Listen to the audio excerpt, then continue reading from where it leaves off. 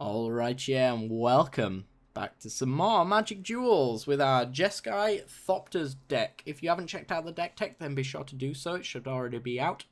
Little bit of an update. I've still got a horrible cough, so if you hear any awkward silences in the game, it's because I'm choking on oxygen. So just keep that in mind. As always, this episode is sponsored by 5 Color Combo, so if you do check the description, you'll find a link to their website where you can find some really cool Magic the Gathering tokens made by real Magic the Gathering artists. So if that's something that interests you, then be sure to check it out. Alright guys, I'll see you in the games. Alright, we are in. We have cards. They are bad. We'll throw them back. Oh, this one ain't great. But it has a turn 3 Chief into some Pianalar Thopter action. There's better hands, but there's also worse hands, and worse hands might just be ones with less cards in them. So we're going to take it, as much as I don't really want to. Our opponent is rank 38, called Deep Blue. Okay. Rootbound Crag. Okay, we are going to sack our Evolving Wilds and go get our one-off planes. Because I don't see a white source in our hand other than the Ether Hub, so we might as well grab it. A Glimmer of Genius is not bad. I will take a Glimmer of Genius. And pass the turn.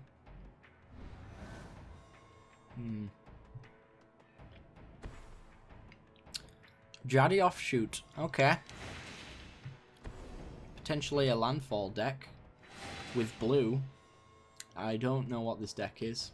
It seems like a random mishmash of horribly weird things. Okay. That's actually not too bad. That allows us to thin our deck, and then next turn we could Chief and pump it up.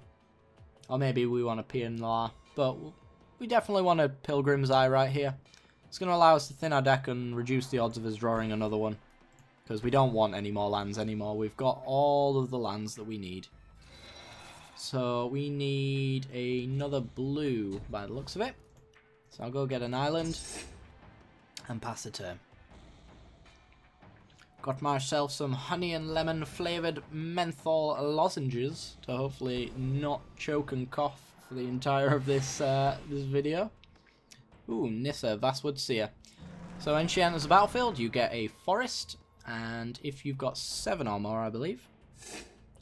Yep, 7 or more lands, she transforms into her Planeswalker side. So we're a bit far off that, but we're expecting some ramp apparently. Ooh, Padeem. Padeem's actually really good because he has no artifacts out at the moment, and he won't be able to get rid of our artifacts. Padeem's going to give it hexproof. So actually the extra card advantage is probably better than the extra damage here, I think. I'm not sure. I'm torn on that one. Because we could play Pianalar, Pier and Kieran. We get a 2-2 with extra 2-2s. With an extra 2 damage in the air. But then we probably want a Chief, and then we're not getting the card advantage. I think Padeem, just for extra card draw.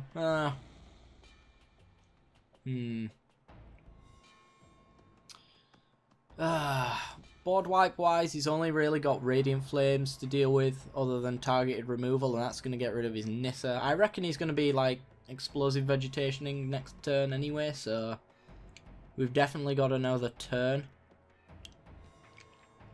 I don't think any of them are really bad plays. I'm just not sure on the ordering of which to do them. I think I'll just go Padeem. I like drawing cards. It's the best part of the game, let's be honest. And let's get in with our 1/1 now, hexproof flyer. Get rid of some of that Jaddy Offshoot value.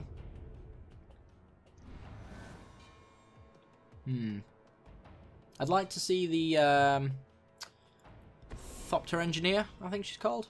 The one that gives them haste. That would be nice. That would have made my decisions a lot easier. Because mainly the problem is dealing with the summoning sickness side of it. Alright, this is clearly a trick that I'm not going to fall for. I'd rather just take the 2 damage anyway because we're on 20. So there's really no need to take that risk. So we have an artifact with greater power and toughness, and we get some lovely cards. Wonderful. Alright, Ether Hub comes down, gains us some energy. Now I do think I will go Pianala. Pianala. Just get that extra bit of damage on the board. We can start really pushing through some damage next turn now. Because our Chief of the Foundry is going to pump up all of our Thopters as well. So it's an extra 3 damage that Chief of the Foundry is going to be able to produce. It's going to stop him from wanting attacking with his Nissa as well. Just because we have a lot of chump blockers here. That it's just not worth attacking in with.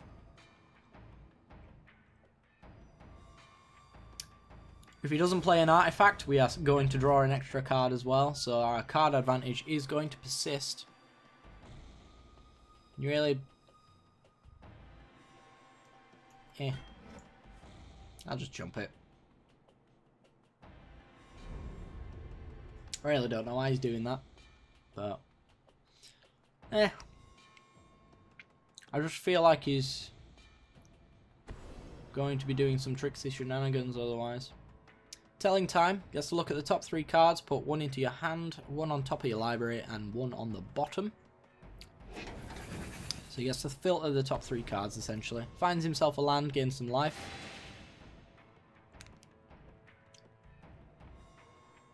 And passes the turn. So we are going to draw 2 cards. If our opponent doesn't do something about Padim, this card advantage is going to get the better of him. It really is. So, Westvale Abbey. Hello. I think our opponent's disconnected.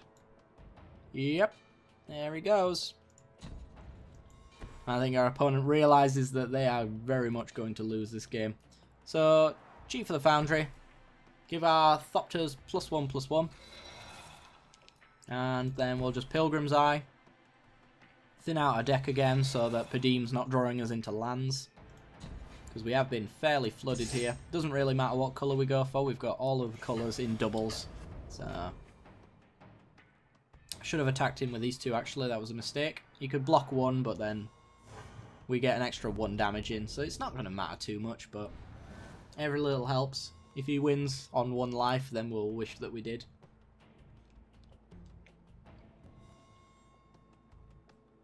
So we can actually Ormondol whenever we want now, which is pretty sweet. So if he does go for a board wipe, for example, we can just sack our entire board off. Yeah, there's the Radiant Flames. It's kind of what I expected. So we're going to lose everything but Padim.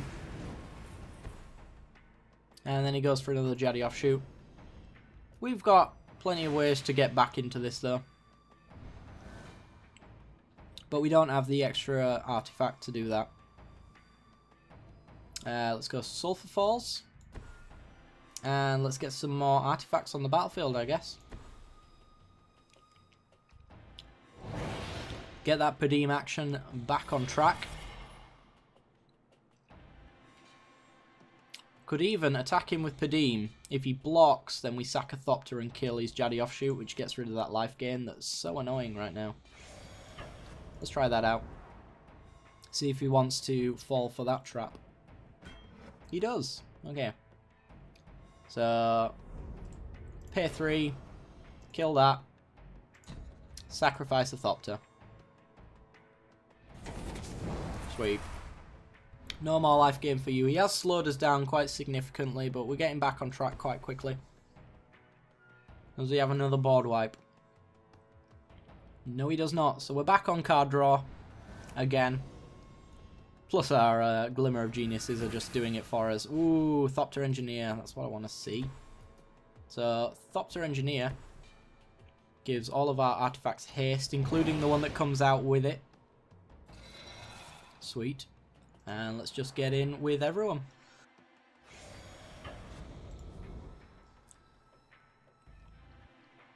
Hmm. 5 damage. And... yeah, pass the turn. We've got Glimmer of Genius held up. We've got Harness Lightning held up. That couldn't be up to 4 with our extra energy that we've got. Because we don't really need the coloured mana from the Ether Hub anymore. But I don't think we're going to see any of that. We can also sack an artifact. Ooh, Chandra. Yeah, you're a problem. we might see you minusing, and if you do, yeah, okay, this is a problem. So you've -4, so you're going to actually wipe our entire board. Let's deal 2 damage to our opponent on the way out. And say goodbye to our board. We do have Glimmer of Geniuses in order to regen. Where were you like 10 turns ago? You're the reason that you're in here is for the situations that we've been dealing with. God damn it. Right, let's get all of our colourless mana spent while we can. Let's find some answers. Chief of the Foundry and Inventor's Fair. We'll just take Chief here. Meh.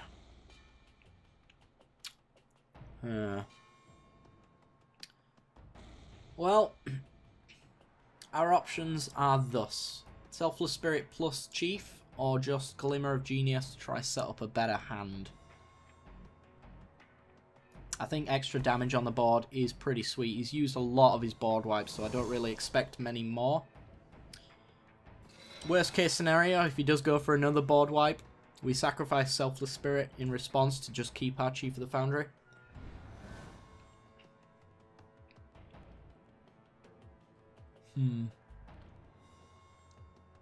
He's had a lot of perfectly timed board wipes as well. So he wiped our board the first time when we could have had Westvale Abbey open, but we tapped out the turn before, so if he'd allowed us to untap, I would have just left it up for the entire game. Ooh, Jason, Raveler of Secrets. Probably seeing a minus ability here, would be my guess. He can plus up to 6 and scry and draw, or he can -2 and bounce one of our creatures. Fall of the Titans.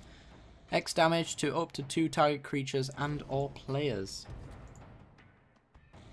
Okay, well, the correct move there is just sacrifice in response.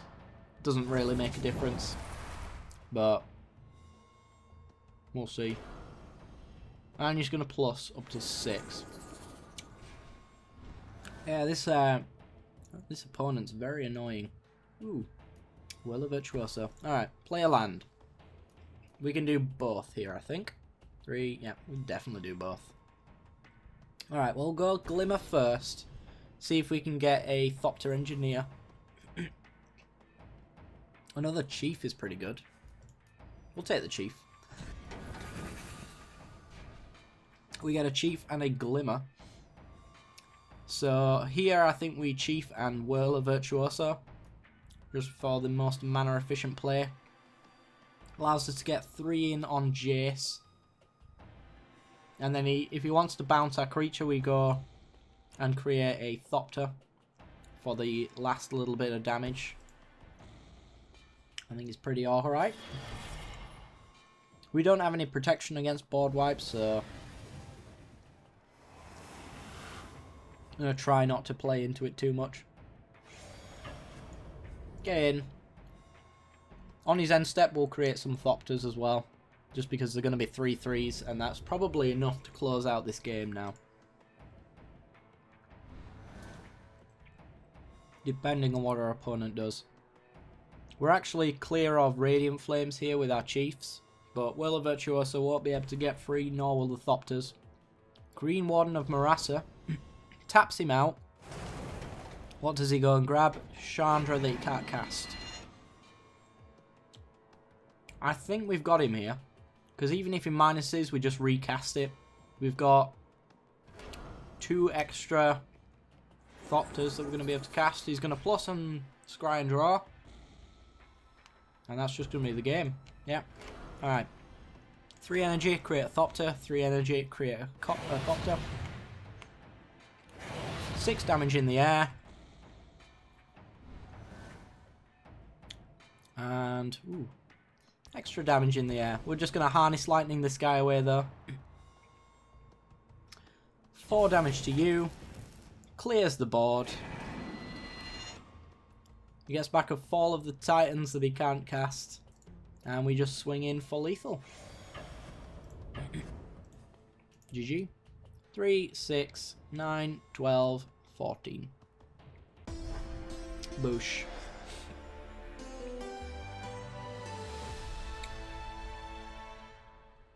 Awesome. That was a lot of board wipes, and we still managed to fight our way through them, so it's a good sign for this deck. Alright guys, I'll see you in the next game.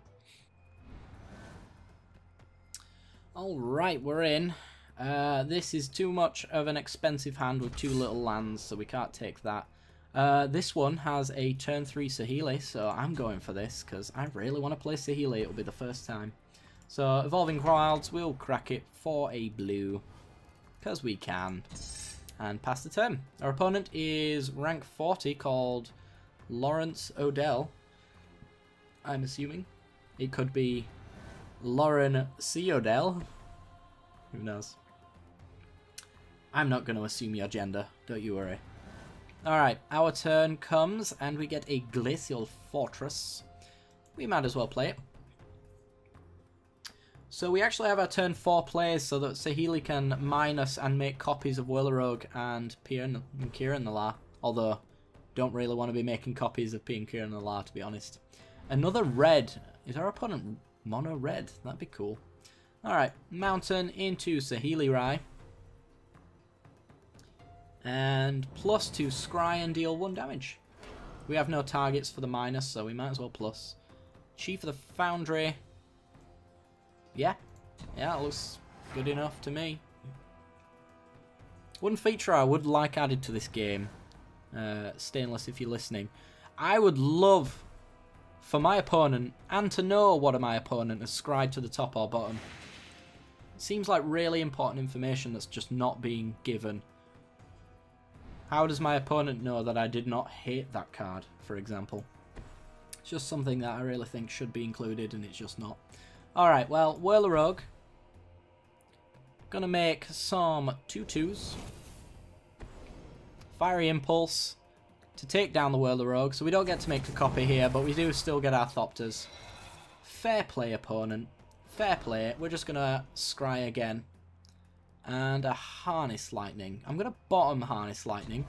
We don't have any use for the energy, and we also have Collective Defiance as our removal, our burn there. For the same reason. Although we don't have the double red. That's a problem. Tyler's Tracker. Gets himself a clue. A raging clue, one might say. And a Whirl of Virtuoso. Let's see. We need a blocker back. I think that goes without saying. So Pilgrim's Eye is probably the blocker that we want. Then I can minus to get an extra land from the Pilgrim's Eye as well. And that one gains haste and we get to attack him with it. So, yeah. I think that's good enough. The other alternative is playing Chief, getting it for 4. Also minusing. But I don't want to block with the Chief. That's the issue here. Really don't want to be blocking with the Chief, so... As good as that option is, I think the slower play, but better turnout, is using the Pilgrim's Eye here. Grabbing the double red that we need to get rid of Tyler's Tracker, because he won't be able to get that out of range. We already have our white source, so we don't need to worry about that. We're going to minus our Pilgrim's Eye, create another. Get another land. Get a blue, I guess. Doesn't really matter at this point. Swing in with our 3 creatures. We've got a blocker back for the Tireless Tracker to keep Saheeli alive. And let's see. Our opponent could have removal for our Pilgrim's Eye, but we should be fine. Gains a life from the Jetty Offshoot and a clue.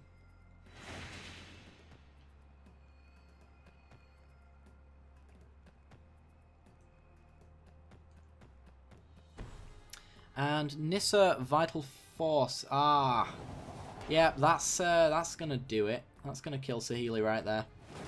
Okay, sure. He has to send both of them at her though. Yeah, which means we don't have to block. Because she's gonna die anyway. We can kill Nissa here though. We gain 1 life because of the Inventor's Fair. Play out a land. And we can play 2 things here. We can do Chief of the Foundry so that Nissa dies. And we can also... Do I want a Collective Defiance, or do I want to wait until I've got more mana untapped? I think I want to wait till I got more mana untapped and just get a Whirl of Virtuoso down. Yeah. Yeah. Let's do that. So, 6 damage. You killed my Planeswalker. I'll kill yours. Screw you, opponent. Gotcha. And we can create a Thopter whenever we want, so we can start swinging in above our opponent. As soon as we got rid of that Tireless Tracker with the Collective Defiance as well, then we can literally swing in with everything, depending on what our opponent plays here. A Woodland Bellower, probably for a Reclamation Sage on the Chief of the Foundry, would be my guess. It's the usual go-to. Yep, there it is. Alright. Comes in for the attack. Ends his turn. We're going to create a Thopter. Because we can. We gain 1 life from the Inventor's Fair. And draw a land. Okay, well, I think what we want to do here is Collective Defiance, kill Tireless Tracker, and deal some damage to our opponent's face. Which leaves us with 3 mana to Pianalar as well. Seems good to me. Yeah, it does. So 4 damage there, 3 damage there. Still have the red mana open, which is what I was questioning. We get Thopter Queen with a Thopter to throw away from the Woodland Bellow if we want to block it. Probably not. I'd rather have the flyers in this situation because red-green does not have a lot of reach or flyers. So we could probably just Peer and Kieran Nalaar, get some extra Thopters, which is enough to get over the top, and then finish him off with some burn. So he's going to sack the clues. He's looking for a board wipe is my guess. If he doesn't find one here, he's not casting it this turn. And Nissa's Pilgrimage instead to go grab 2 forests. Yeah, 2 forests. He doesn't have Spell Mastery online. If he had Spell Mastery, then he could get 3 instead. If you attack, I'm not blocking. And I get a little bit of extra damage in. So that's fine with me. We're on 22, so what does it really matter? Plus we're gaining 1 from the Inventor's Fair as well. Does a Chief of the Foundry win it here? I don't know. Probably not. Actually, does it?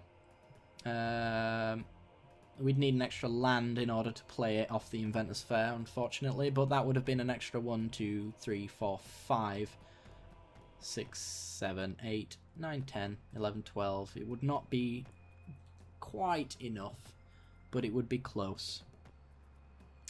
But Peer and Kieran Nalaar is going to create some Thopters, and we also get to sacrifice 1 after we block to deal some extra damage to our opponent. So he blocks the 2/3. We get in for 7. Peer and Kieran Nalaar creates 2 Thopters for blockers. One of them we're going to sack and deal 2 damage to our opponent. I think that's just going to do it, short of a board wipe here. But even through a board wipe, we've got another P and Kieran. For an extra 6 damage if we attack and sack both of the Thopters. Explosive Vegetation, grabs 2 more basics. Really getting close to thinning his deck here, but he's only gaining 1 life for each of them. It does stabilise him somewhat. And Sylvan Advocate is going to be a 4/5 with Vigilance. He's coming in for an attack here. We're going to block with 1, pause, sack it to deal 2 damage to our opponent. We're only taking 2. Yeah, our opponent's had enough. He sees the writing on the wall. Game 1 life. And that's actually going to do it right there. So if we float mana, play Inventor's Fair, Legend Rule it, we want to keep this one, sack it, go search up a Chief of the Foundry, play Chief of the Foundry, all of our Thopters and artifacts get +1/+1. That's game. GG! Alright, Thopters. Still really good. Awesome.